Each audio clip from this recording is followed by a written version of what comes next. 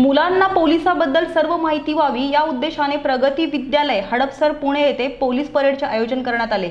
यामध्ये पोलिसांच्या काही तुकड्या तसेच 500हून अधिक विद्यार्थी सामील झाले होते। डॉक्टर के वेंकटेशम, पोलीस आयुक्त पुणे शहर यांच्या संकल्पनेतून यांच्या मार्गदर्शनाखाली आज दिनांक 19 डिसेंबर रोजी सकाळी 10 ते 11 या वेळेत प्रगती विद्यालयात काळे पडळ हडपसर पुणे येथे परेडचे आयोजन करण्यात आले होते। लहान मुले ही भारताचे भावी जबाबदार नागरिक ठरत असतात, त्याची जडणघडण ही योग्य वेळेतच होणे गरजेचे असते। तसेच लहान मुलांच्या मनातील पोलिसांची भीती नाहीशी व्हावी आणि पोलिसांचे नेमके आयुष्य आणि त्यांची जबाबदारी तसेच ती पार पडत असताना पाळावी लागणारी शिस्तबद्धता ही मुलांना सांगण्यात आली। तसेच मुलांनी भविष्यात पोलीस प्रशासनात सहभागी व्हावे असेही मार्गदर्शन करण्यात आलं। असे परेड इतर अनेक शाळांमध्ये घेण्याचा मानस असल्याचे पोलीस आयुक्तांनी सांगितले।